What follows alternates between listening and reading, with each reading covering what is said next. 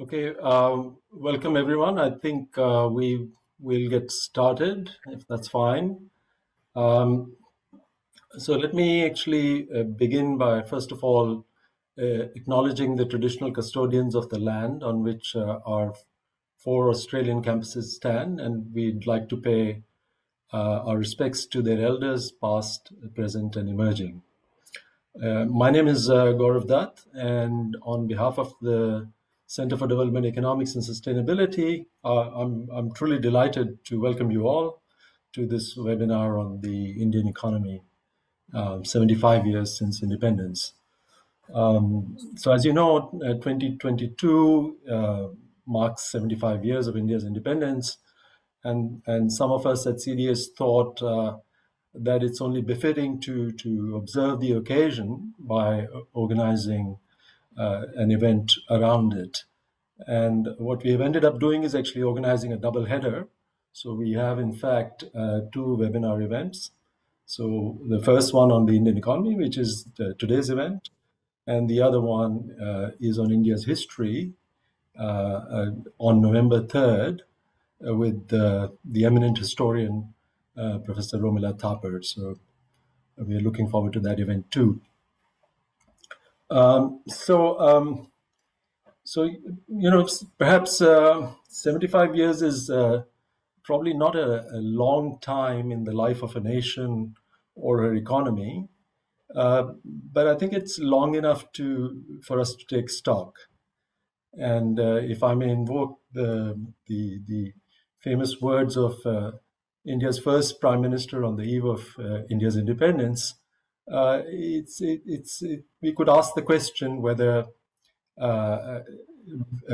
we are successful in redeeming the pledges that we had made, as he said, not in full measure, but very substantially.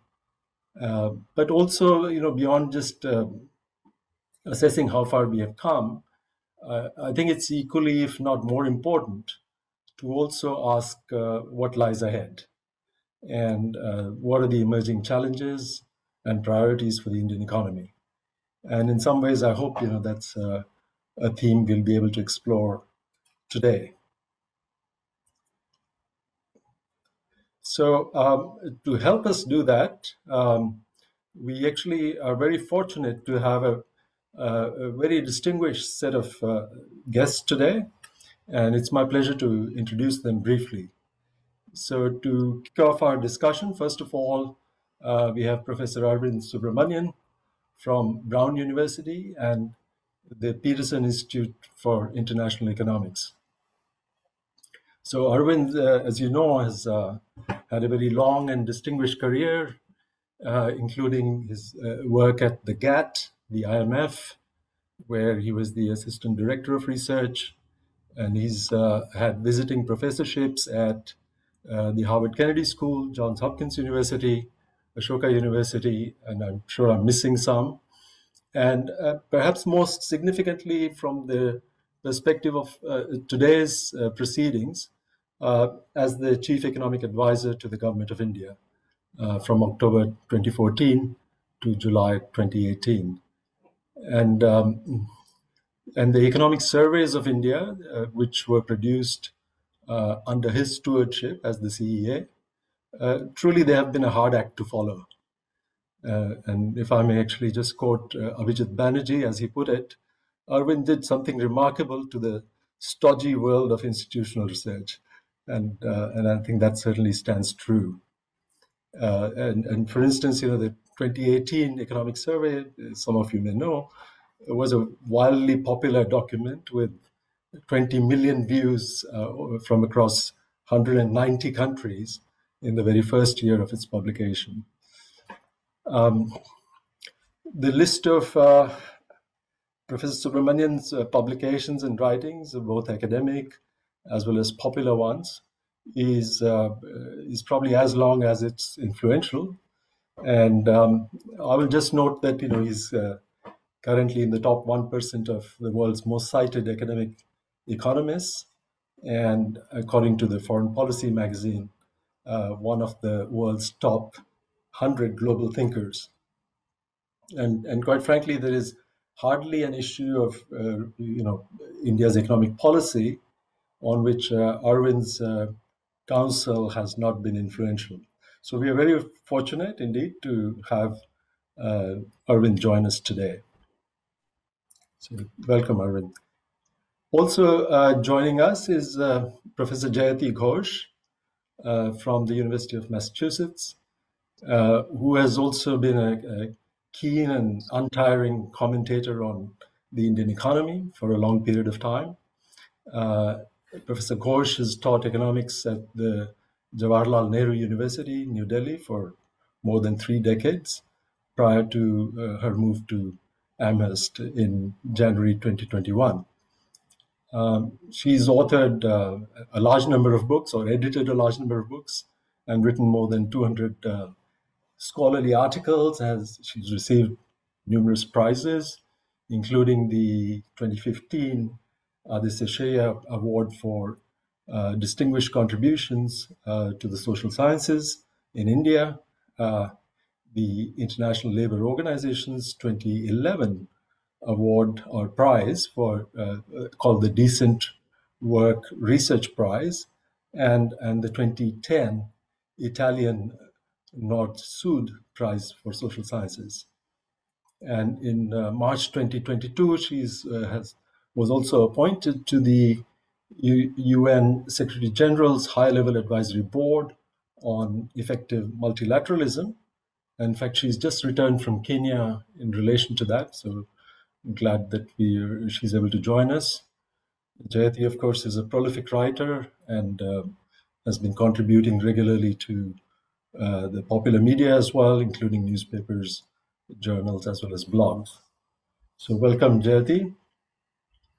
And last but not the least, we have Dr. Shekhar Shah from the Indian School of Public Policy, where he's the vice chair of their Academic Advisory Council.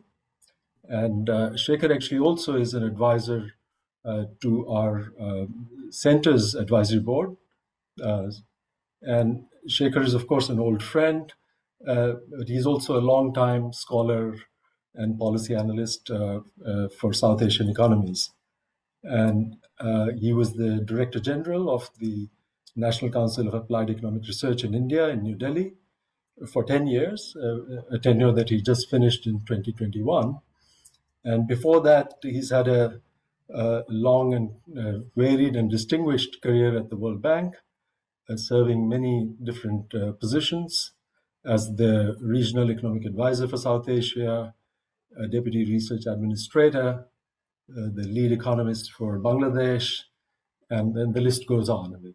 And he was also one of the principal authors of the 2004 World Development Report on making services work for the poor. I should also make a mention of the India Policy Forum hosted by NCAER, which has been really one of the most prominent annual events on India's policy conference, economic policy conference calendar, and indeed has contributed enormously to public discussion of important and topical policy issues. So, I mean, these introductions could go much longer, but in the interest of time, let me stop here and welcome all our speakers and our guests and the audience.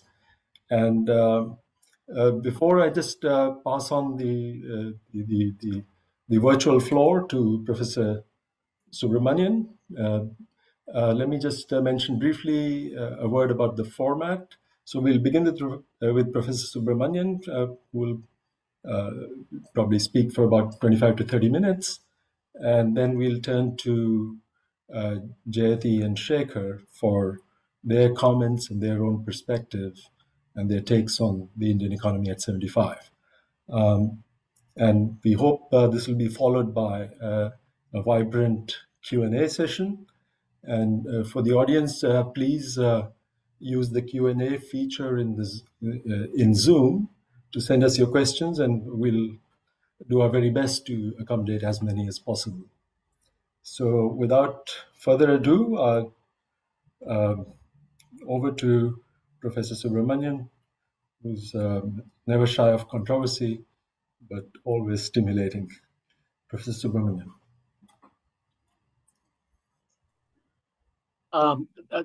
Thanks, Gaurav, and your center for inviting me to come today and be part of such a distinguished panel.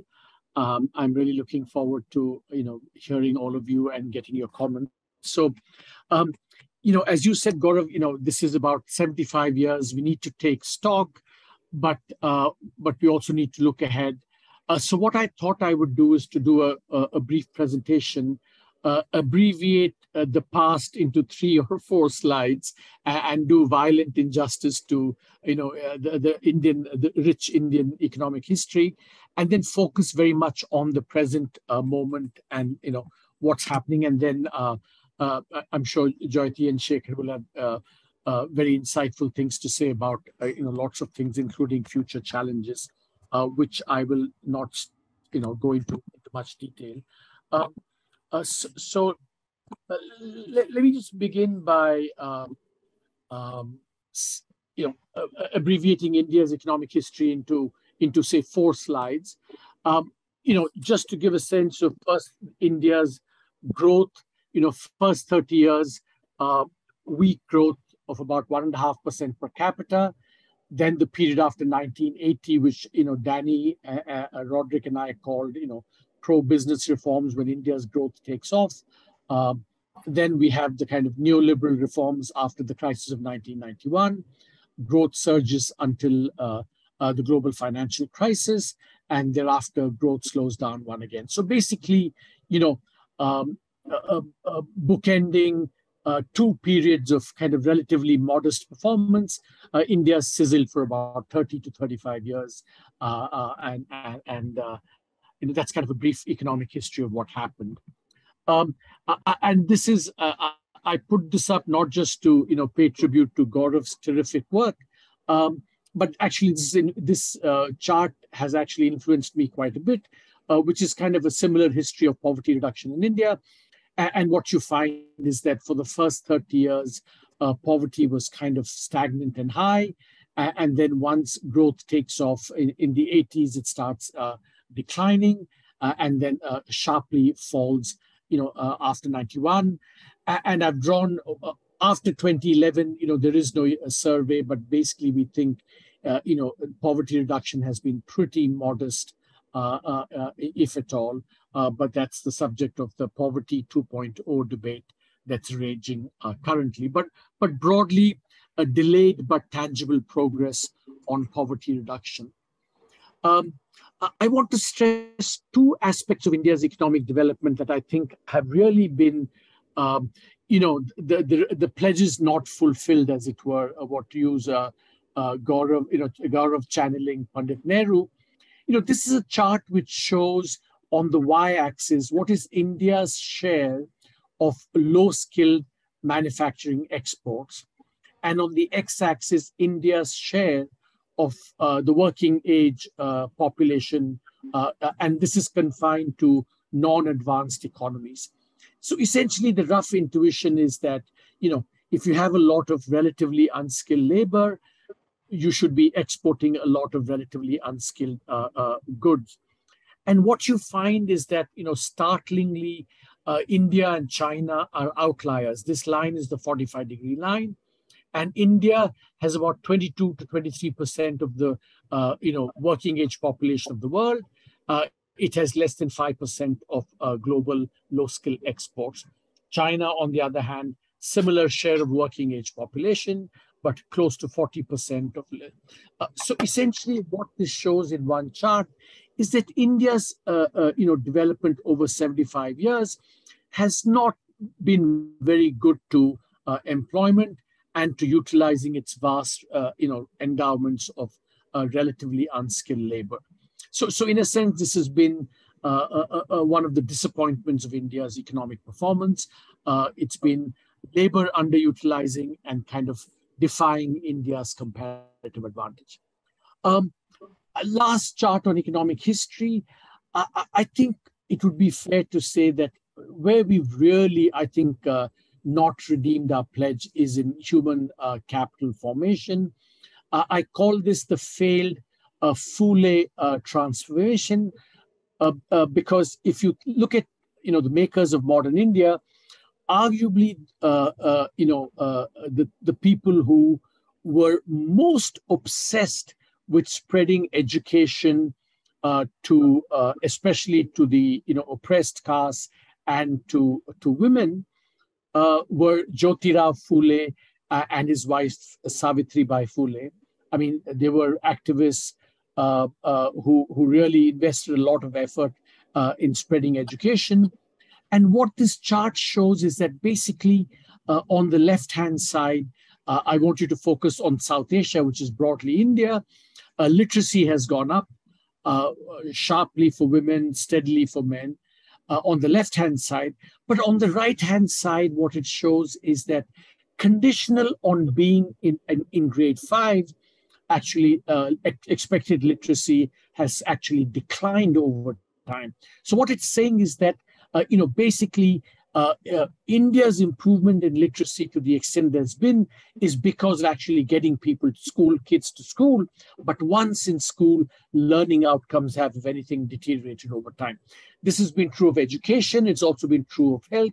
So in that sense, I think what stands out, and if you look at India's ranking today on the Human Development Index, it's something like 132 out of 188 countries, which I think is a pretty disappointing performance for what we set out to do on this. I mean, there's a lot more one we can talk about, but I just thought I'd give a brief, history, and then fast forward, 70, 75 years to the present moment. And it seems like if the present moment is the whole world looking east, but looking east in particular to India. The Economist a couple of months ago had a cover saying, "Is this India's moment?"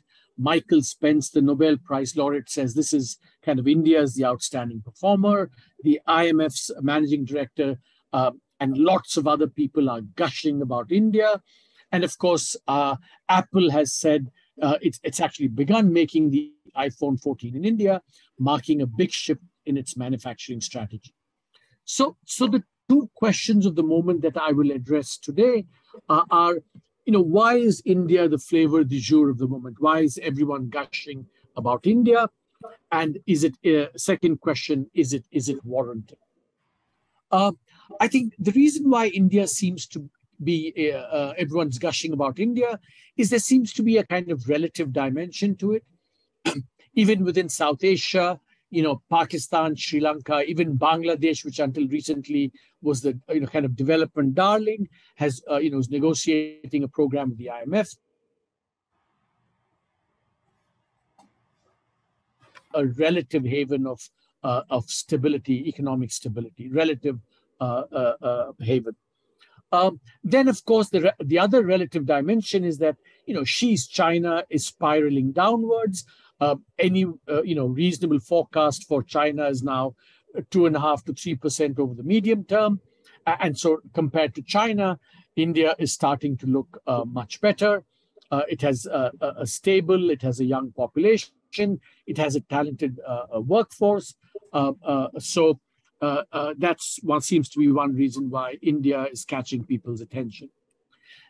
Then, of course, the new opportunities are being created. China has started becoming uncompetitive, as a result of doing well. In fact, Soumitra Chatterjee and I calculate that from after the global financial crisis, China, just by virtue of becoming successful, raising wages, raising productivity, has lost about $150 billion worth of exports to other countries. That's an opportunity potentially for India. The COVID pandemic has favored services over manufacturing. And of course, post-Ukraine, the world capital is looking for alternatives to China, Russia, especially to China.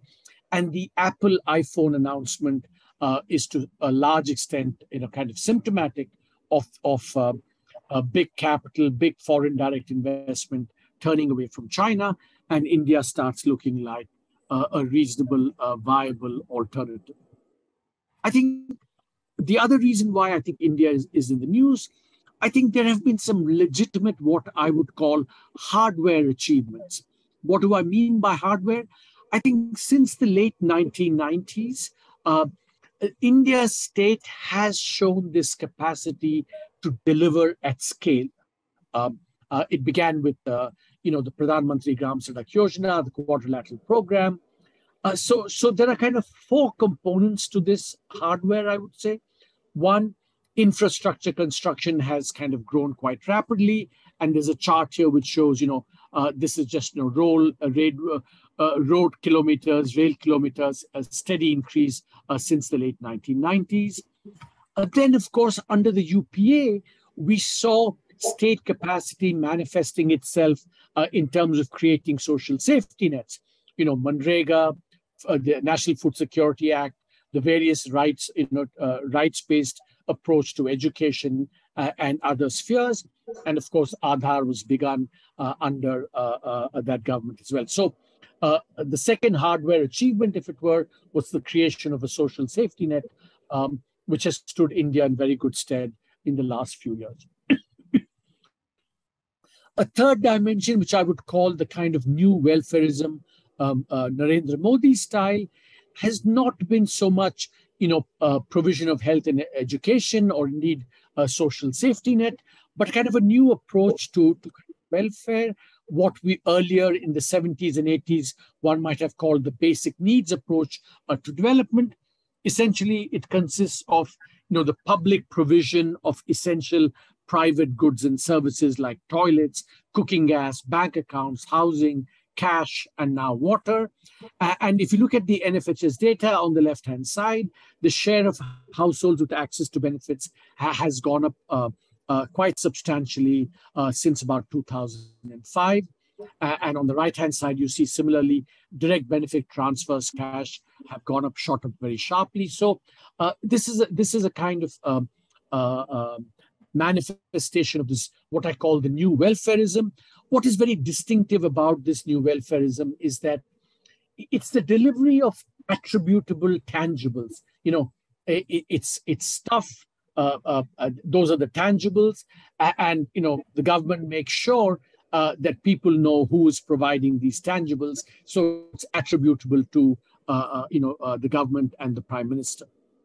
I think the last aspect of this hardware achievement is, what I would call, the provision, public provision of a open source access platform, digital platform, which that's why I call it part of the hardware, which is kind of in the last 4 or 5 years given rise to this buzz of the digital and fintech revolution. A lot of finance and entrepreneurship has gone into it. And you can see that this is a chart showing how many unicorns have been created, both in dollars and in numbers. And you see there's been a steady increase, $350 billion worth of unicorns, about 100 unicorns. I like to joke that the digital revolution, we're creating a lot of unicorns, but we're creating chess grandmasters probably at a faster pace than we are unicorns. But it's kind of emblematic of how the digital revolution is creating pockets of, creativity and buzz and entrepreneurship and, applications and so on. But I want to emphasize and for you to keep in mind the notion of a pocket, because this is not kind of something that's spreading a lot of prosperity to the rest of the economy. So they're the hardware achievements. And so the next question, so India is looking good because of the relative scene. It's looking good because of some real achievements. The question is this warranted? Is all this buzz about India warranted? I want to first begin by considering recent economic performance. If you go back to the start of the century, of this millennium, essentially between 2002 and 2011, and this started earlier, India was just growing gangbusters, and you see the black bars, which shows annual average growth in real terms, and you can see all the major macro indicators, investment, exports, imports, credits were growing gangbusters. After the global financial crisis around 2011, things start turning south, things start turning sour in India, and that's why you see almost every major macroeconomic indicator, decline very sharply. So that's when the growth slowdown begins, basically after the global financial crisis. Uh, then, people kind of have forgotten that uh, uh, whereas COVID was a big shock that hit India, in fact, in 2019-20, there was a pre-COVID shock because of two major financial shocks. India had a kind of mini Lehman moment in 2018 with two major financial companies going under. And essentially in 2019-20, the economy collapsed even before COVID. And all these, similar indicators, all in negative growth territory. And then, of course, COVID hit the economy. But I think, and now a lot of the buzz about India is because, we're seeing growth rates of, double digit 13, 14, 15% growth rates in some quarters. That's giving rise to all this euphoria about India. But I think you have to remember that when we evaluate COVID and its aftermath, we have to be a bit careful because, there were big declines and then, things are basically, could just be reflecting those declines. So here it's a simple chart. We can have many, many other indicators, but essentially, if you benchmark it to the pre-COVID year, you see the red line is GDP. 9 quarters after later, after the decline of COVID and the recovery, the economy is only about 4% bigger than it was 9 quarters before. So the recovery from COVID, despite the export boom, because in the last 2 years, exports have really done very, very well because of the US fiscal stimulus and so on. But despite all that, the recovery has been fairly weak, I would say very feeble. So if you put all these things together, big slowdown after the global financial crisis, two major financial shocks even before COVID, and then COVID hits, you recover, but the recovery is fairly weak. And I've shown a chart on two-wheelers just to give you a sense of, a broader based consumption demand. And what you see is that, the labor market has been very weak for a long time. On the left-hand side, this is CMIE data. This is my preferred measure of the labor market, which is the employment population ratio. It's been on a steady decline, secular decline for a long time. And Manrega demand has been pretty high. Even into this recovery, it's been pretty high on the right-hand side. Now, a year ago, I would have told this similar story, but now what has happened is that on top of this relatively weak recovery, a slowdown, a long-term slowdown, a huge financial shock, a huge COVID shock, recovery from that, suddenly we also have the return of macroeconomic challenges. This is a chart which shows Indian CPI inflation. For the last 36 months, inflation has been above the RBI central target of 4%, and for about 60% of the time, it's been above 6%, which is the ceiling for the RBI. And just to be emphasized something, India had a high inflation problem even before the lockdown, even before COVID, and it has a high inflation problem well into the recovery after COVID as well. So the macroeconomic challenges have returned, inflation has come back, but most worryingly, India's, I think, fiscal situation is in pretty difficult shape. Normally, I would show you the deficit. India's deficit is close to double digit. But what I want to focus on here is something that's quite unique about India. On the left-hand side, you have interest to revenue. On the right-hand set of charts, you have interest to expenditure. And India is just off the charts on this. So India's interest revenue ratio is about 40% now, and interest to expenditure ratio is about 20%. And it's well above, even Brazil, which is meant to be the most, one of the most vulnerable, fiscally vulnerable countries. What this shows is that, we're running such high deficits that just paying interest is absorbing a huge fraction of revenue, and it's accounting for a large share of expenditure, leaving that much less for all other much more socially productive expenditures. So the fiscal problem in India has deteriorated quite rapidly. I'm showing this for the center, but actually at the level of the states, it's also very bad. This is a chart based on some calculations we've done. Just the discom losses at the state government level are about now 1.5% of GDP, and probably deteriorating if accounted for properly. So not only is the central government fiscal situation slightly tricky, so is the fiscal situation of the states. So inflation has come back. The fiscal situation is quite parlous. The external situation has gotten a bit dicey as well, but India has reserves still of about, despite having spent, some people think India has spent about 100 to 110 billion in forward and spot market intervention by the RBI to prevent the decline of the rupee. So the external situation on a flow basis is a bit dicey, but we still have a lot of reserves to cushion against external shocks. But overall, the macro strategy, macro challenges have returned.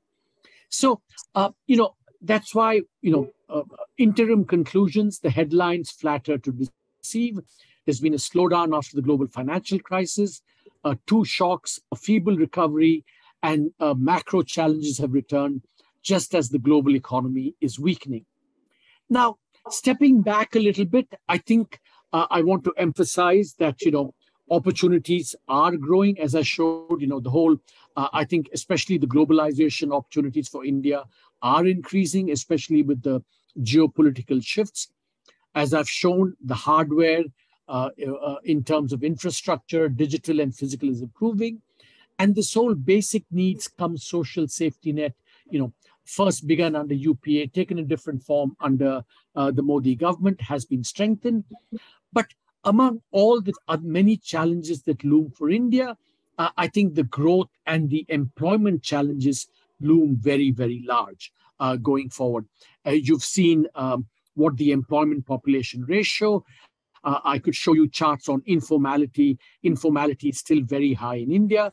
So I think how do you get, employment intensive growth is going to be, apart from the environmental challenge and the other social challenges, I think these are going to loom large for India. Now, what is the kind of government strategy for these growth and employment challenges? I think I'm going to focus and end on two things. One is kind of the government's, you can piece together its new strategy, which is kind of self-reliance.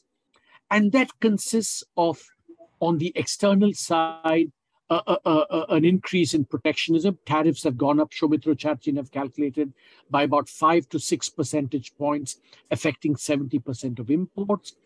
And on the external side, we've also decided to disengage from trade arrangements, especially in Asia. There's talk now of a free trade agreement with the UK.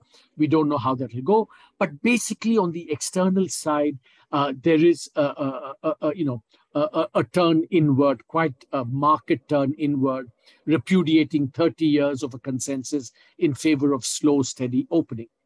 On the internal side, there's, for the first time, really, India has embarked on aggressive industrial policy and a policy of promoting national champions.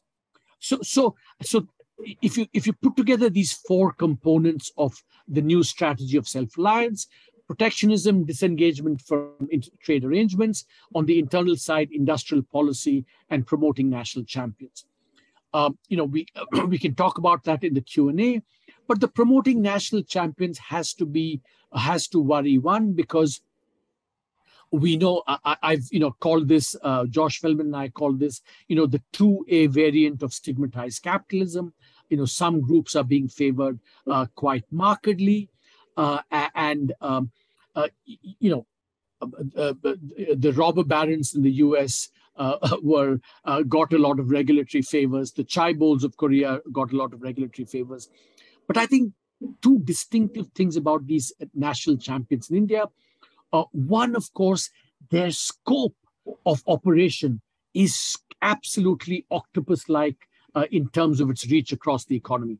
The robber barons of yesteryear and even the Bezoses and Elon Musk of today are basically one or two trick ponies, whereas these national champions, their reach is actually pretty wide in the economy, which should make us pause about whether this promoting is good. The second thing is that unlike the chaebols, for example, that were also promoted, those were mostly in tradable goods industries where at least they had to pass the market test of export discipline. In the Indian case, many of them operate in non-tradable, heavily regulated sectors with regulatory favors, and therefore one has to wonder how this will play out, and one has to be watchful and skeptical of anything. So and also this industrial policy is not really aimed at labor intensive industries. It's all very capital intensive, skill intensive industries. So the challenge of employment intensive growth, it's not obvious that if you're going to do it away from India's comparative advantage, favoring skill intensive sectors, favoring national champions, turning away from an export strategy, it's not clear whether this strategy would work. But the second component of, one is the government strategy, and one is, the kind of affect of the government, the disposition. And here, we have a piece in Foreign Policy, Josh Feldman and I, where we say that this, one way of kind of capturing this is to say that there's something basically missing in the software of economic policy making. And by software, we mean various things like, is the playing field level for all investors, domestic and foreign, and not just a favored few, as I just spoke about? Is decision making, non-arbitrary? Is it inclusive? And we saw in the pandemic and the farm laws, unlike with the GST, which was very inclusive, the pandemic and farm laws and other instances, it's been more centralized decision making. Policy stability, I think it's fair to say that, on the one hand, with agriculture, farm incomes are promised to be double, but then at the drop of a hat, export restrictions are imposed. The tax regime similarly yo-yos between, bringing people into the tax net and, keeping them out. Something that I've written about, data integrity and transparency are kind of missing. We saw that with the GDP numbers, the poverty numbers, the employment numbers. And of course, the elephant in the room that, it's beyond my pay grade to talk about, whether, a country needs social cohesion to create, it's important, of course, in itself, but also to create a broader climate for a broader climate that investors can have confidence in. So the government's current response to these big challenges of growth and employment, one's reaction or at least instinct would have to be skeptical, but to be open. Maybe it can work, but the initial involuntary reaction is one of skepticism whether this would work, because the self-reliant strategy, it's not obvious that, especially, the four pillars of that, whether they're going to be helpful, and of course, the broader software of economic policy making. So I think my own conclusion in terms of looking ahead, in terms of India's ability to, address these serious challenges of employment and growth, at this stage, given where we are, given the macro challenges, given everything else, would be one of skepticism and even a bit of anxiety, rather than the kind of gung-ho optimism that seems to characterize people's views about India today. So let me end on that note, and look forward to hearing what others have to say. Thank you very much, Gaurav. Well, thanks a lot, Arvind. As usual, a large canvas covering a lot of ground, and and a lot of food for thought and a lot of things others can chew on, and ending on a note of skepticism and anxiety, with some shades of optimism, if I may put it like that. So over to Jayati. We'd be eager to hear your thoughts. Thank you very much. And thank you, Arvind, for a typically insightful, illuminating presentation. And I think you've captured so many elements of both the long run pattern and the more recent context and likely trajectory. So I'm going to stick to your format in a sense. I'm going to talk a little bit about the long run. And I completely agree with you on many of these issues. I would argue that in a sense, for me, the most fundamental failure of the Indian development project, if you like, over the 75 years, has really been the lack of sufficient structural transformation. To me, that's the big story, that there's really this broader inability to move people from lower value-added activities to higher value-added activities. Unlike, let's say, China, unlike a bunch of other countries that are now seen as successes.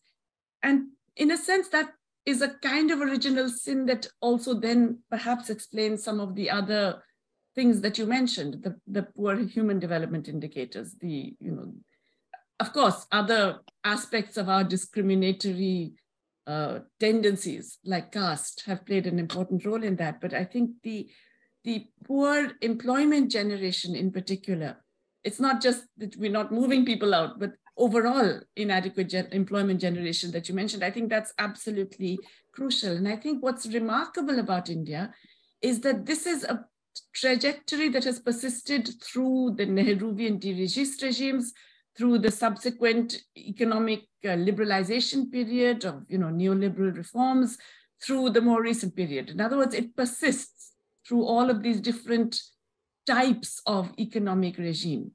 And so it says something about the nature of our particular form of capitalist development.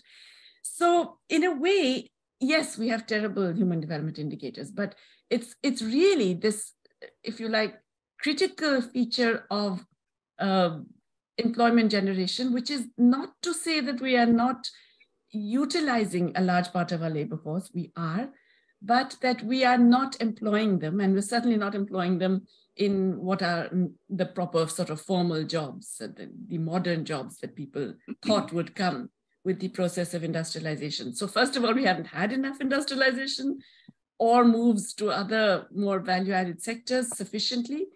And more significantly, we haven't been able to shift our labor force into those areas. Critically, our use of women's labor, I think, is something that we really have to note, because again, it's unusual. India is one of the few countries in the world where we've had relatively rapid rates of GDP growth of, excess of 7%, between 7 and 10% for a reasonable length of time. And yet women's workforce participation fell. That is, women's recognized employment fell. It didn't mean that less women were working. It simply meant that less women were employed or recognized as working. And if you look at the NSS labor force surveys, you realize that a significant part of this is really women involved in, or what are known quaintly as household duties, Code 92 and Code 93, which is household duties plus other associated activities like fetching water, fetching fuel wood, kitchen gardening, poultry raising, etc., etc. So the use of women in unpaid form has been a very important part of our economic trajectory, especially since the 1990s. If you look at the aggregate labor force surveys, officially only about 18% of women of 15 plus are employed, are working, so-called. But if you look at the other activities that are embodied in Code 92 and Code 93, then 85% of women are working. And a very large part of them are in Code 93, are in the household duties plus extended SNA activities. And 42% of those extended SNA activities are in critical things like fetching water and fetching fuel wood, without which these households would not survive. It is true, we hope, that some of the recent changes in terms of, access to cooking gas and extension of water, etc., should reduce that. It hasn't so far. The labor force survey suggests that it hasn't really reduced the time women spend or the number of women who are spending time in these unpaid labor activities. So in a way, the absence of dramatic shifts in employment and in structural transformation is, if you like, the original sin of the entire period. Then we get this high growth phase, which you mentioned, that yes, definitely it was a much higher growth phase. And then the decade after that, we had a low growth phase. But this high growth phase itself, when you think of it in more disaggregated terms, around half of that is in extractive industries. It's in, exploiting the mineral base of the economy. And another half, you could argue, is really the result of a particular type of demand that emerges from, let's say, the top 100 million of the population, or the top 10, 15% of the population, as a result of the opening up of financial markets, which makes India this hot destination for a brief time, enables, dramatically increases liquidity and credit access for a huge range of households, and thereby creates a particular boom confined to a relatively small part of the population. I mean, it's still a large number, because 100 million, 150 million is still a large number, but it's a small part of our population. In a way, you could argue that one of the defining features, therefore, of the Indian development process has been exclusion of a very large part of the population from the benefits. And that is then expressed in all those other things that you mentioned, the poor health and education indicate. I think you didn't mention health, but clearly on health, we're terrible, right? We're out there. In nutrition, we're out there among the worst performing countries in the world. And education, where our performance has been way below even comparator countries like Bangladesh. So what explains this exclusion? And I have argued in the past that it's not just, that, okay, these people got left out of the growth process. It's not really that. It is an exclusion through incorporation. It is peasants are incorporated into market processes that work to their disadvantage. Indigenous peoples, the so-called tribal populations, are incorporated into processes that displace them because they are seen as living on land that is rich in minerals or forests or other resources. Women are integrated into market processes which rely more and more on their unpaid labor and force them into more and more unpaid labor rather than paid employment. Segmented labor markets, which are critically dependent on both gender and caste, have been crucial in enabling that kind of extraction. And so even in the phase of high growth, it was one that actually relied on these very unfortunate tendencies, legacies, characteristics of Indian society and political economy, which enable that kind of exclusion. Okay, in that backdrop, then what about the recent tendencies? And here I think you were, as usual, predictably, remarkably balanced, and you gave the whole glass half full, glass half empty kinds of discussion, and I agree again with most of that. But I would highlight some other aspects which I think are particularly important in the recent period. Yes, you mentioned that we have a very large fiscal deficit and a large public debt at the moment, or increasing public debt at the moment, not really large by international standards at the moment, but certainly increasing. But I think what is most remarkable in especially the last few years, in the last 3 or 4 years, is that we experienced, first of all, the slowdown that you mentioned, and then this very dramatic collapse driven by a very draconian lockdown and subsequent closures because of the pandemic, with very little social protection. I mean, I think you talked about how it's increased, but it is still extremely little. And again, by global standards, we are one of the worst performers in terms of social protection during the pandemic. According to the ILO, I think we are 34th from the bottom or something in terms of, the per capita provision of social protection. But more importantly, this pandemic came, as you mentioned, after a period of already, when the economy was already flailing, it was not really doing well. So it's an economy that already has comorbidities, if you like, on which you get this dramatic closure of activities, and that has negative multiplier effects, which are persisting to this day. We haven't had NSS consumption surveys. The one that we did have, the data was suppressed, but the leaked document suggests that rural consumption had declined very significantly by 2017-18. And even urban consumption had not recovered, had not grown sufficiently to compensate for that. So there was a real problem of mass consumption demand. The labor force surveys that we do have, insofar as you can glean something about consumption from those, it tells us that mass consumption demand is declining, it's falling. In an economy which, with now the kinds of recovery that you mentioned. So there is a real problem of inadequate domestic demand, especially mass consumption demand. And that necessarily has to feed into investment plans, into all of these other things. So you have, for example, a big giveaway of taxes in order to further corporate investment that happened in 2018, 2019. And you don't get that increase in investment. You don't get the expected response of corporate investors because, in fact, the market is not there. There isn't a sufficient availability of domestic demand to enable that increase in investment. You get,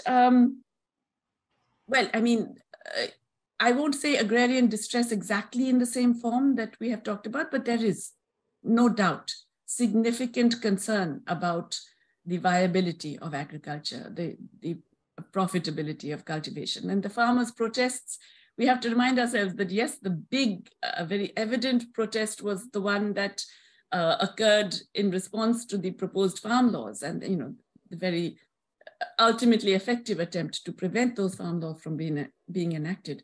But before that, there had been huge farmers' protests across the whole country. There had been a major march to parliament from all over India. There were big protests in Maharashtra, in Bengal, in Odisha, in Tamil Nadu. In other words, there were farmers' protests at their conditions and at the lack of viability, the financial viability of farming was under threat. We have had, as I said, supposedly we were going to enter a period of a demographic dividend. We are instead sitting on a ticking time bomb because we have more and more people entering the labor force without, forget good jobs, without any jobs for them. And then finally, over this period in particular, we have seen a degree of fiscal centralization, which I think is not just hugely problematic, it's dangerous. Because a country like India, I don't think can survive as a unified country without some significant degree of decentralization and fiscal federalism. I think that has been an essential part of Indian unity in a way. And so the attempt at extreme centralization of decision-making and of resources, while nonetheless leaving the state governments to sort of deal with the fallout of those centralized decisions, which is really what happened during the pandemic, is one that has huge costs. You mentioned that states are facing fiscal problems. One of the large reasons for that is that they had to bear a lot of the costs of dealing with the pandemic, and they were forced to then take on debt to deal with it, rather than given what they had been promised in terms of the compensation, the compensatory revenues after the GST was announced, the difference between 14% increase and what they actually received in taxes, which they didn't receive. And instead they were basically allowed to borrow more, which has left all of them with larger debts. Finally, I would just like to mention the private debt in India. So everyone always looks at the public debt as a source of concern, but private debt has been ballooning. Private external debt, private domestic debt. And a large part of that we know now is extremely fragile. Among the biggest debtors is in fact one of those whom I think you very beautifully described as a sort of national champion being promoted, or let's just call it a crony capitalist, or with fingers in many pies, one of the two A's. This is enormous debt, and it is because it is in so many sectors, and because it is so fragile, if it comes down, it would take significant sectors of the economy with it. So I think that's another potential time bomb that we have to think about. The increasingly unviable debt, which is held not just by state governments and the central government, but increasingly by private players, which can have an extreme contagion impact, as we know from many other cases. So there's a lot to be worried about in terms of the immediate future. Does it mean that, you know, it's all lost and disaster awaits us? Well, it could. I can't deny the possibility that disaster awaits, also because we know that climate change is already impacting our country, and it's already impacting people and creating climate refugees and creating the potential for very large disasters and affecting our agriculture and doing all of these things. And we are not putting aside the resources or spending the resources that are required to deal with adaptation. I mean, forget mitigation, to deal with adaptation. We're not spending the required amounts. On the other hand, you know, I mean, I was fortunate in Cambridge to be taught by Joan Robinson, and she had this wonderful saying about India. She said, whatever you can say about India, the opposite is also true. And to some extent, I think that's the case, that, you know, whenever things become so extreme and so dire, other things happen that make you realize that, you know, alternatives exist and are being practiced. And I do believe that, again, you put it in a very politely in terms of, you know, the sort of social cohesion. I would argue it's more than social cohesion, it's political cohesion as well. So political cohesion is something that is, I would argue, it's not just cohesion, it is, it's political, not even stability, it's the ability of the political economy to withstand these different shocks, some of which we know are coming and some of which we still don't know yet. And that ability depends on the fact that India is very much a federal country still, and that therefore those different elements of that federal country could still emerge to actually create a different future for us. Not a depressing one, but a more optimistic one.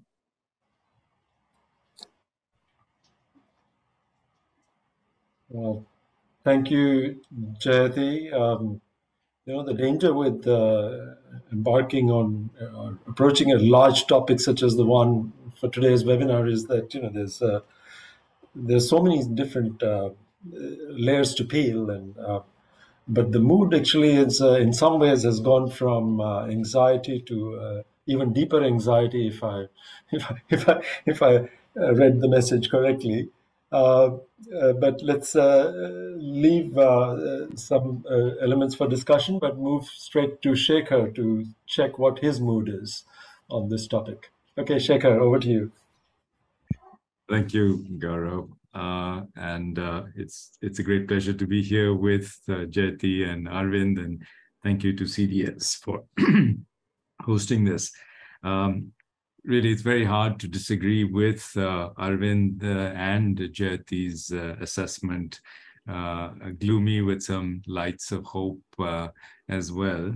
What I'll do is pick a little bit from what's been said and maybe add a few more perspectives to both the sense of despondency, but also potentially some rays of hope, which, if we get things done right, might still continue to help us. The first thing I want to recognize is that the recent past shows us that there were really only two periods of high growth in the 2000s, the 2003 to 2007 burst of rapid growth with the global economy on steroids and essentially export-led completely. And then during 2014-19, when the falling and low price of oil gave everybody a tremendous boost. Both these episodes have been very well researched by papers by Sajid Chinoy and Toshi Jain. Indeed, in the India Policy Forum that you referred to, Gaurav, that I had the pleasure of sponsoring for a while.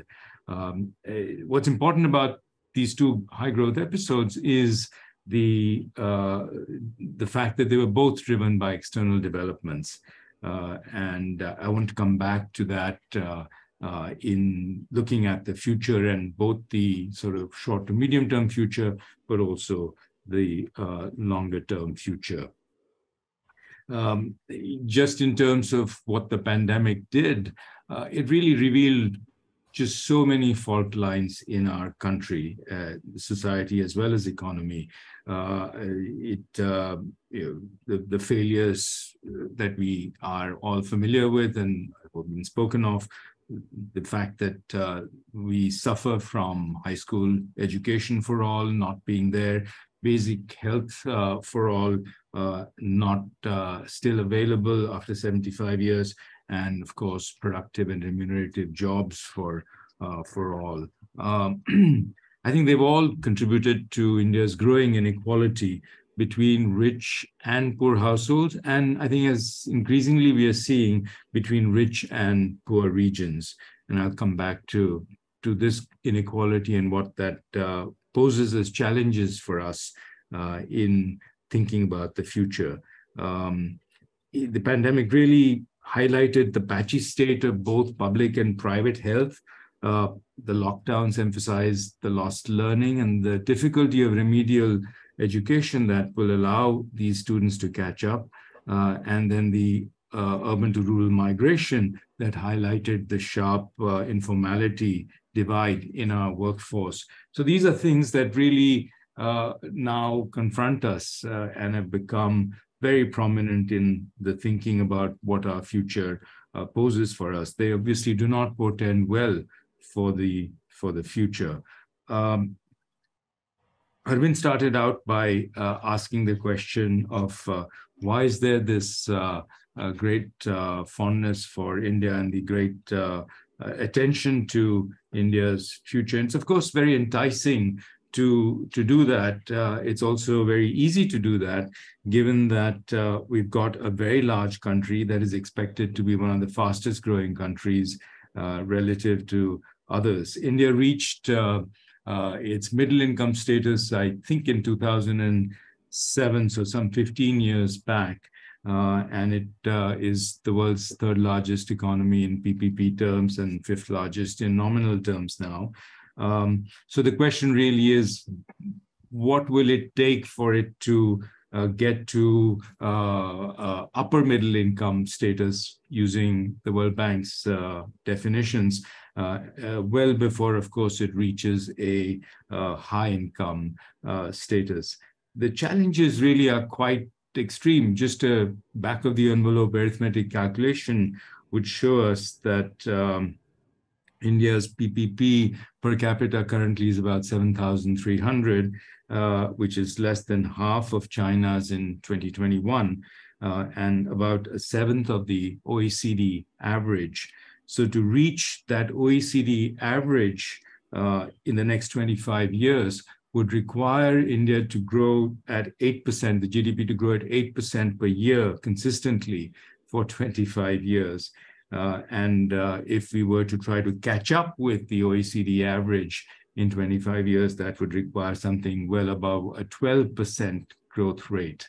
So these are the kind of challenges that just pure arithmetic would tell us need to be addressed in our aspirations to become an upper middle income and thereafter a high income country.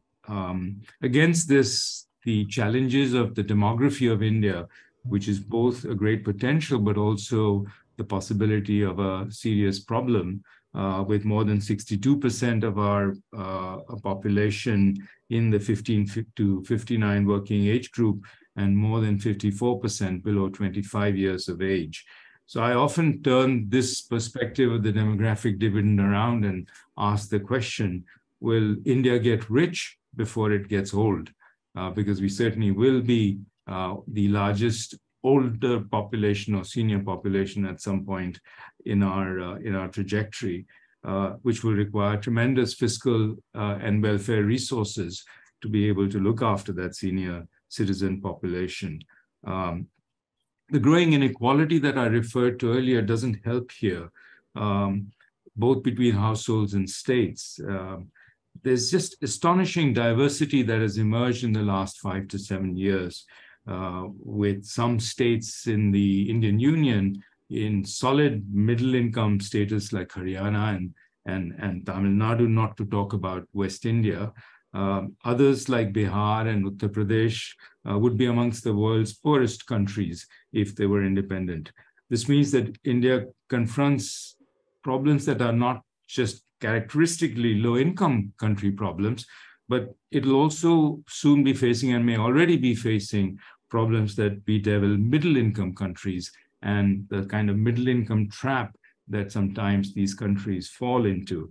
So India is going to have a dual challenge of both addressing the low-income trap issues of poverty and inability to create opportunity that's inclusive, and that's particularly inclusive of women, as Jayati has been pointing out, but also the middle-income problems and middle-income trap issues that confront societies which get stuck when there isn't enough innovation, there isn't enough productivity left once it graduates from low-wage income type of employment and manufacturing. So the real question to me is, how does India escape both these things at the same time, which requires tremendous flexibility of policy, tremendous kinds of software that Arvind referred to.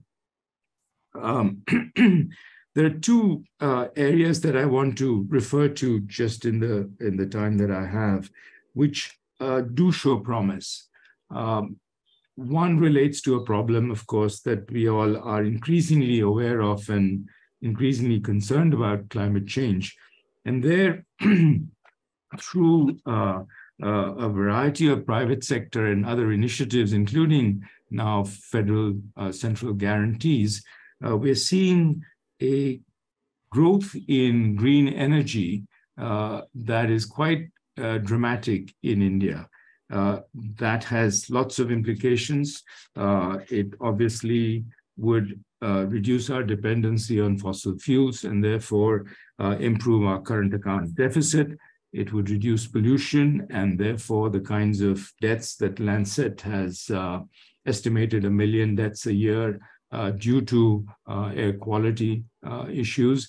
And of course, it reduces the cost of power, which then improves our competitiveness in export and domestic markets. So I think that area of growth, I think the economist has called it the second green revolution in India. If that transpires, and there are lots of ifs, because in moving from the target of 150 gigawatts of renewable energy that we currently are producing to the kind of target that Prime Minister Modi has set at COP26 and subsequent conversations of moving to 500 gigawatts means a 3 times expansion of that capacity. Our current generating capacity, all means of capacity generation, including fossil fuels, is about 400 gigawatts. So that's a very substantial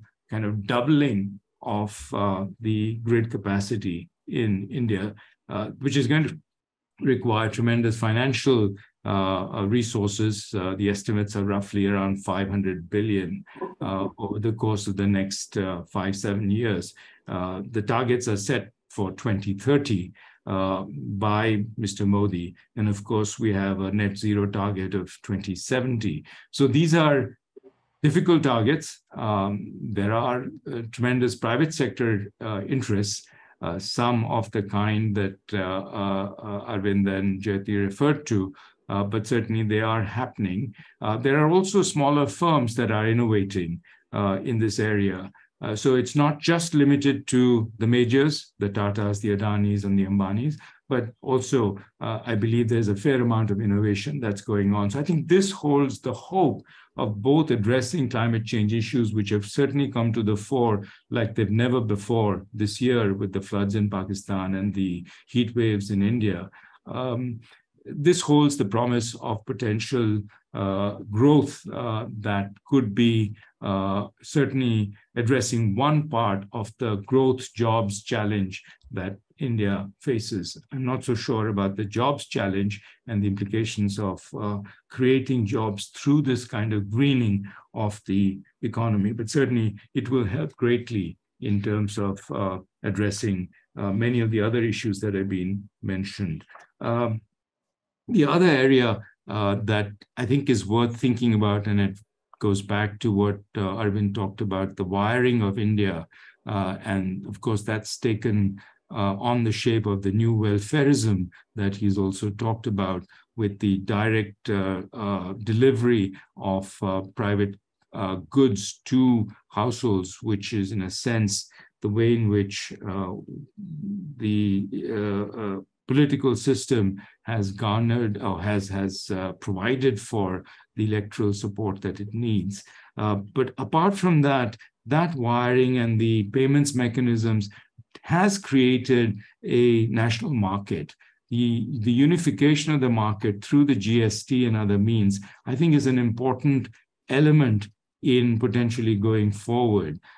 If we are able to create the conditions under which the states that are lagging can actually do more catch up with the kind of involvement of the digital wiring, as well as the unification of markets that is happening through e-commerce and other means. So I see that as an area that has positive potential for handling our problems. So the challenges going forward in even these two areas are the ones that we are already familiar with. And they are certainly not the ones that are easy to address. Most critically, they're going to require tremendous state capacity in design, in regulation, in monitoring, testing, and piloting, in promoting community participation, and ultimately, of course, in promoting accountability. In some ways, the kind of hard infrastructure that Arvind referred to, and the success in attaining that hard infrastructure, if only Mr. Nitin Gadkari could repeat the performance that he has shown in highway construction, in providing health, education, and other services, that would be a tremendous leap forward. But we seem not to be able to address these key foundational issues in human infrastructure in the same way that we've been able to do in the physical infrastructure area. So let me stop here and turn to the discussion and to a dialogue between us and the participants in this webinar. Thank you, Gaurav. Thank you, Shekhar, for excuse me, for your comments, and in particular highlighting the issue in terms of both the challenge and the opportunities associated with climate change and the environment issues in India. So actually, what I might do is there are a couple of questions that we have received. So plus, I might use my prerogative to try and pose a couple of questions, but essentially with the view to give you an opportunity to come back and respond to perhaps some of the things that you all have mentioned, to respond to each other as well. So, I mean, one could pick up many threads. And in fact, one of the questions we have received is the one that, Shekhar, you touched upon, which is the aspect of inequality in terms of, in spatial or regional terms. And so I guess, the kind of, I mean, this is a feature we have known for a long time. I mean, this is not new. Even periods of low growth, there was this tremendous regional differentiation. So the question, really, the deeper question there is this a useful lens is the regional lens a useful lens through which to view economic policy issues? I mean, there is undeniably a regional dimension, but the I mean, in some ways, it links up with the issue of labor absorption, etc., that Jyoti raised as well. I mean, I mean, although our migration data don't quite pick it up, but there is an evidence certainly of labor mobility. In fact, the reverse mobility in the pandemic highlighted, in fact, that there is actually a lot more mobility than perhaps people recognize. So, and it's the old debate, do you get jobs to the people or people to the jobs, so to where the jobs are. So, from that perspective, so one kind of set of questions is really around, is the regional perspective a useful lens for economic policy and thinking about economic policy going forward? Let me pose one or two others, and I'll have to stop because there's not enough time. The other set of issues is really on the distributional side. So, I mean, we've kind of know the broad parameters of the growth story, and very nicely laid out by Arvind and also others. And right now, of course, we are unsure whether even the success we've had with economic growth we can regain that level of success. And Jayati raises some issues about the distributional angle in some ways, and raising one fundamental issue in which actually would be good to get Arvind's comment as well, is the deficiency of domestic demand a constraint on growth? And clearly Jayati made the point that it is, and it would be good to get people's perspective. And it links up with some of the things that Arvind also spoke about in terms of opportunities. That at one level, there is this opportunity. The positive side of his discussion was in terms of China vacating a certain space due to a lot of structural slowdown of the Chinese economy, which is probably going to be there to stay, along with other things, their strict COVID policy, and let's not go into the details of that. But so what that suggests is that this opportunity lies on sort of vacating the vacated space, whether we can actually capture that, essentially relying on external demand. So is the domestic demand issue really an important one? I mean, evidently it does link up with the discussion on inequality. And I think there's ample evidence, actually, and all of you have alluded to that poverty has been going down, although there's this debate about how much it has gone down or not, but certainly inequality has been on the rise. So I think there's a fair bit of evidence on that. So the issue is really, are we trying to reclaim, sorry, I'm taking a bit long, but I'll stop very soon. Are we trying to reclaim sort of the kind of growth we had, which was like growth with redistribution, with this growth of new welfare state? There was inequality, but it was tempered. The impact of that inequality got tempered to some extent. And actually, to some extent, I think it's not entirely verified, but to some extent got tempered by this new welfarism that Arvind talked about. So are we trying to reclaim that kind of growth model, growth with redistribution, or we need to think in terms of redistributive growth, which links up with another theme that Arvind also raised in terms of, comparative advantage, in terms of, the jobs challenge, low cost, labor intensive kind of forms of development, increasing labor absorption at a higher level of productivity. So let me just leave these a few kind of thoughts, but feel free to go in any direction. Maybe Arvind, we'll go back to you first, if that's all right.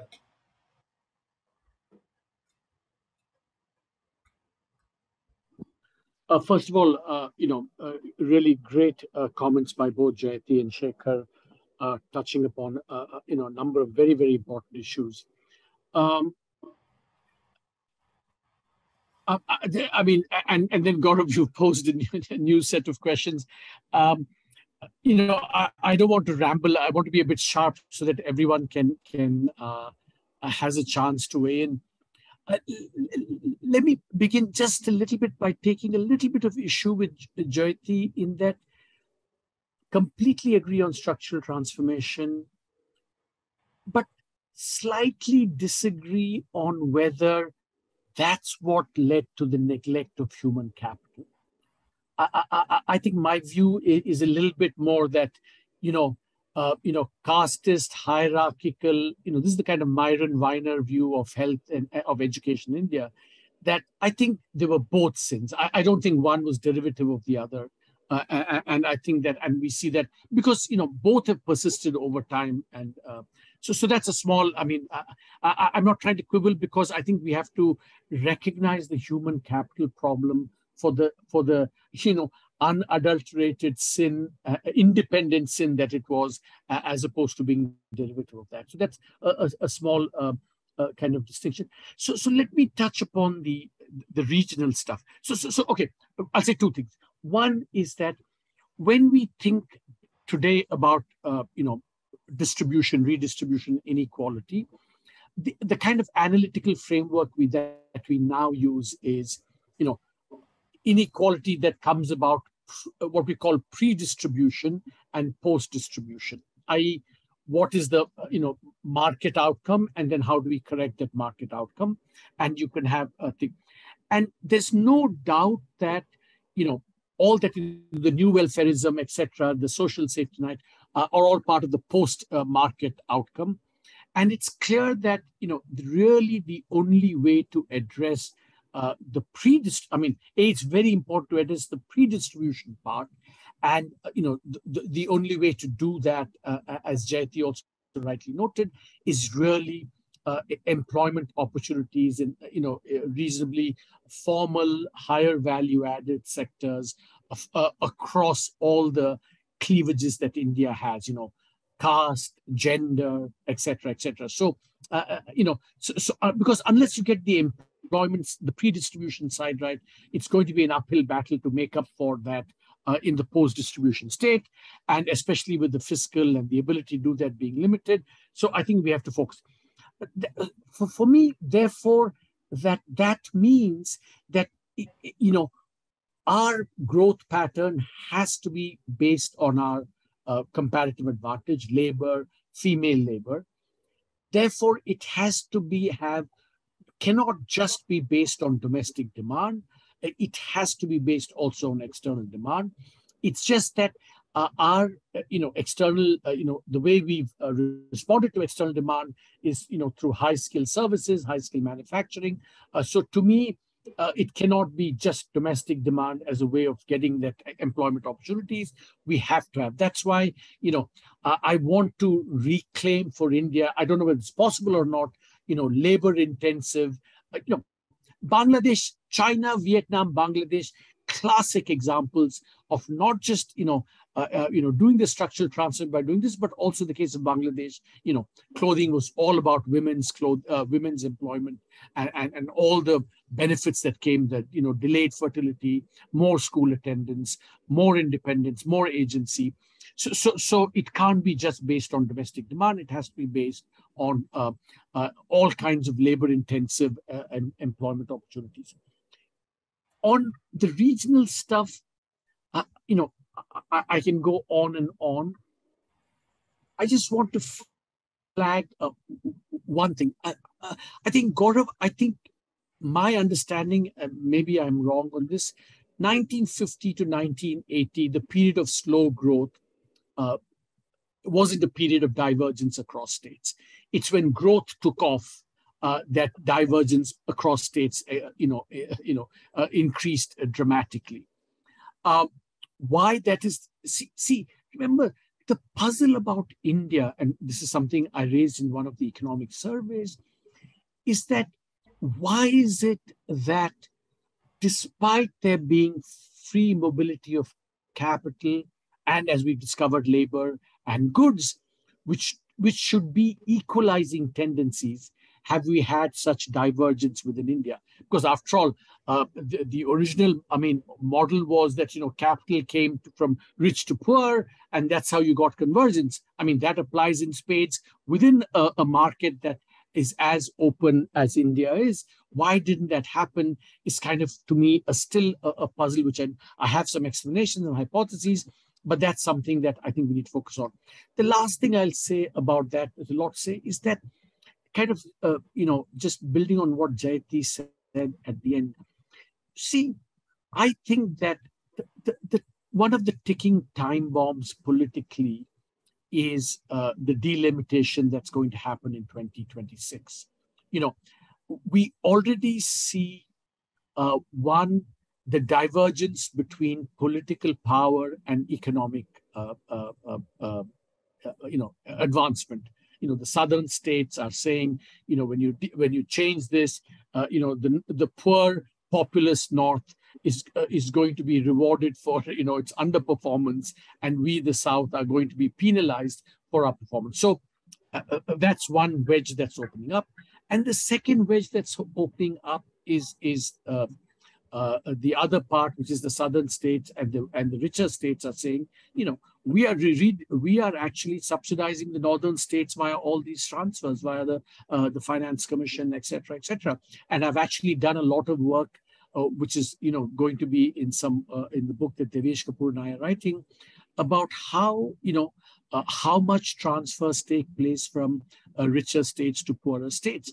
Now, obviously, there should be some redistribution. I mean, we all want in India that, there's equalizing forces. But beyond a point, it's not politically sustainable, especially if economic power and political power are going to diverge as a result.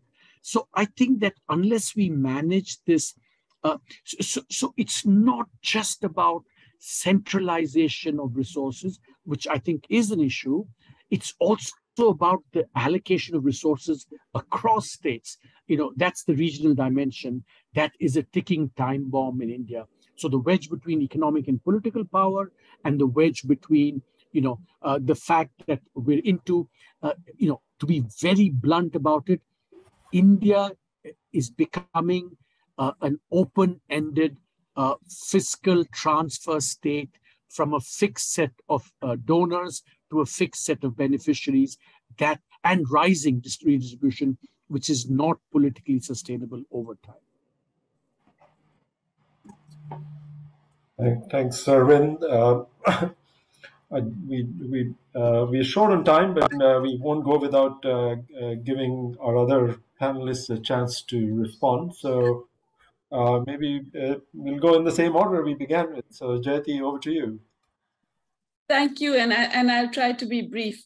I completely agree with you, Arvind. I mentioned caste and the Wiener kind of argument as a factor, and I do definitely agree that that's a critical reason for our denial of basic health and education services to most of our people. So I'm completely with you on that.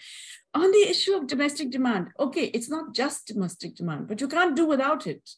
I mean, so I think the problem here is that we think we can start exporting when in fact unable to even sell that commodity domestically. And surely, whether you're thinking about economies of scale or you're thinking about many other issues, I mean, we can't ignore the need to ensure domestic demand. And I think that's been a big problem in the recent trajectory, that we forget about mass demand and we assume that we can live off the top 100 million and some exports. I don't think that strategy would work either. So, on the welfarist, yeah. Jyoti, can I just to clarify, maybe just a definitional thing? You see, and this is something that I want to understand. But for me, if you address the pre-distribution via, jobs for the vast thing, that's the way you increase income and demand. So it's the pre-distribution that's, to me, critical. And how you get the pre-distribution? I mean, you have a global market, you have a domestic market. Let's serve it all. But it's who gets the jobs and how many jobs you provide that's going to then determine the composition of demand as well. I don't disagree. What I'm saying is that pre-distribution also depends on domestic demand. In other words, you can get a lot of labor-intensive employment just to cater to the needs of the domestic market in addition to the foreign market. So pre-distribution itself will require domestic demand, is the point. That you can't do without it, in a sense. On the welfarist point, yeah, I think Arvind is right. But if you look at it in global terms, we are really bad in terms of redistribution. We're not a welfarist state in terms of, the difference between the primary and secondary income distribution. We're way behind other middle-income countries, lower middle-income countries. So we're not, in that sense, that good on redistribution. There are some states that are. I mean, Andhra Pradesh, Telangana, those are really welfareist states. We can argue that it's too much state transfer there, but those are welfareist states. The government of India is not. If you look at it in comparative terms, we're way behind in terms of redistribution. And on that note, finally, last point I'll make, I noticed there was a question on wealth tax. And I do think that the inability we have displayed to tax the rich or to tax corporations as they should be taxed has been a major factor, because certainly it's not just about, tax justice and redistribution. It's also about the ability of the state to meet the basic needs and provide essential services. And if you're not going to tax the rich, if you're not going to tax large corporations and allow them to have effective tax rates of 8%, if you don't have a wealth tax, if you don't have an inheritance tax, then you're not going to be able to raise those resources.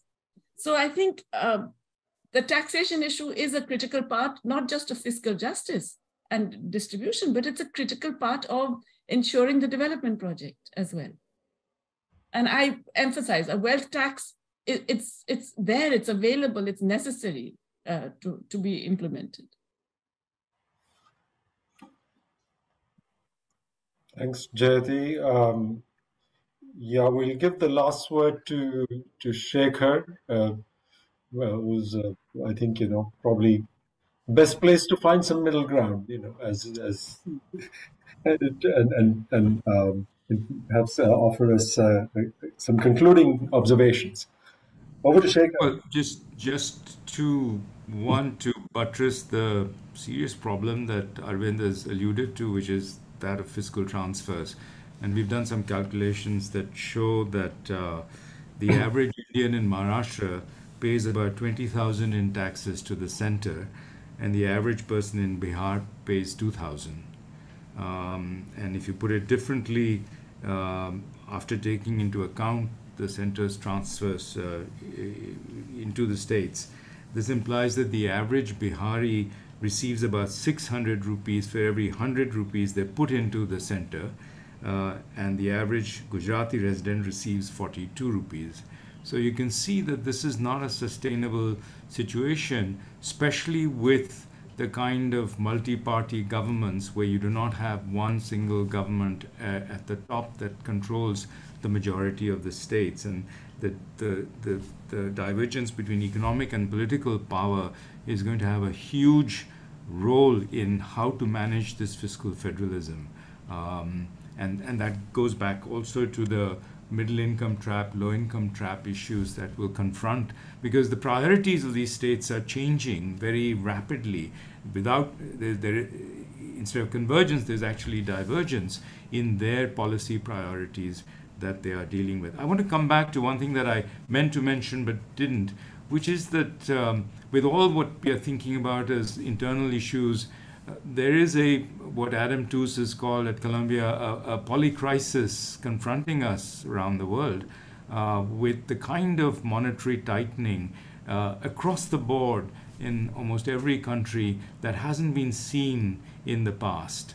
And I sense that there is a unwillingness to accept the connectedness of the Indian economy to the outside world and the impact that this is going to have, not just in the sort of 2022-23, but perhaps even for the next few years, and how this is going to be managed within India. And I was struck very much by that one dissenting note in the minutes of the last Monetary Policy Committee report, where one of the members actually said that monetary policy must only focus on domestic growth inflation dynamics and not on external considerations.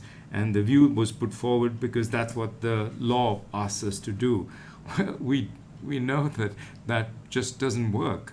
And you cannot possibly leave the management of external balance to just the foreign exchange market, especially when you're still managing that forex market as well, because of pressures, political pressures and other pressures from within. So I think there is perhaps much more needs to be done internally in Mumbai, in Delhi, in thinking about how to manage this polycrisis going forward. I'll stop there. Thank you, Shekhar.